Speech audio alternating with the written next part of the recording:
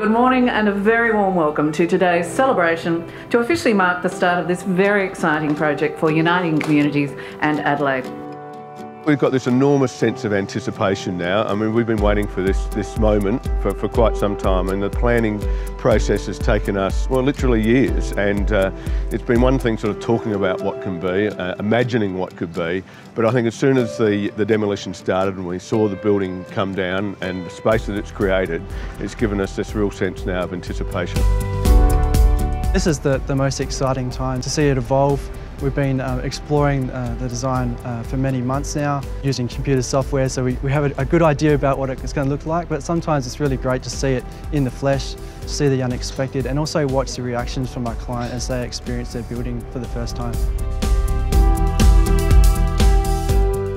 I've been on the board for only a year or so, and of course this development has dominated the board agenda, and it's a very courageous decision, I believe, but the right decision, and we're very excited about we're finally here. I think the church associates very positive memories with Morn Church and the Adelaide Central Mission, and I think those memories will continue to into the new space. I'm led to believe it's one of a kind in Australia and probably in the world. We're using assistive technologies. It's a complex community that's going to be inclusive, vibrant. It's a huge value add to the state and to the city, but most importantly to people living with disability in our state.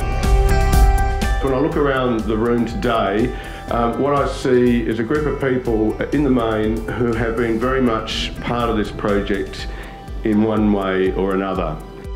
Uniting in the City project is a combination of many years of listening to people's needs in the community and responding to those needs in unique and innovative ways. The Minister's presence here today is really critical. This project was developed around the commitment from the state government of almost $7.5 million for respite apartments to be built in the city. They had a vision that they wanted those apartments to be available for people for short-term stays, living with a disability and their carers and their families. They wanted it in the CBD, they wanted it as part of a mixed development.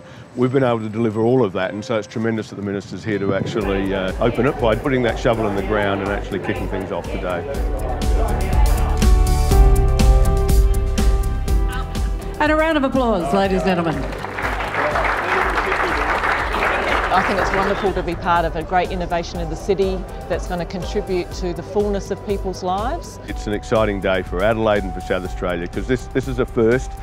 It'll be something that people will actually flock to and want to see and talk about for years to come. Well done. It's a great value add of inclusion, and I think uniting in the city with inclusivity, what a great message.